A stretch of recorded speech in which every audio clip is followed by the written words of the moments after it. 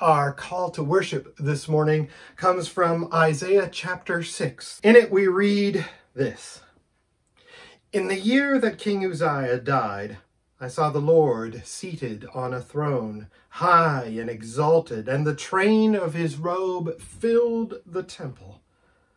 Above him were seraphs, each with 6 wings.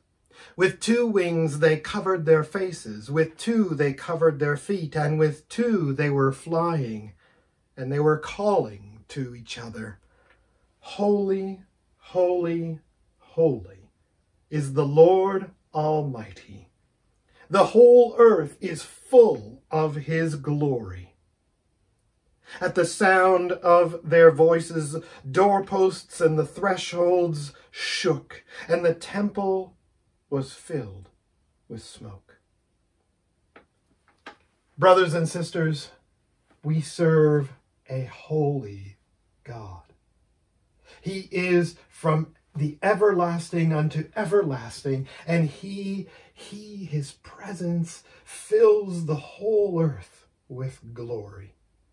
Let us worship him together.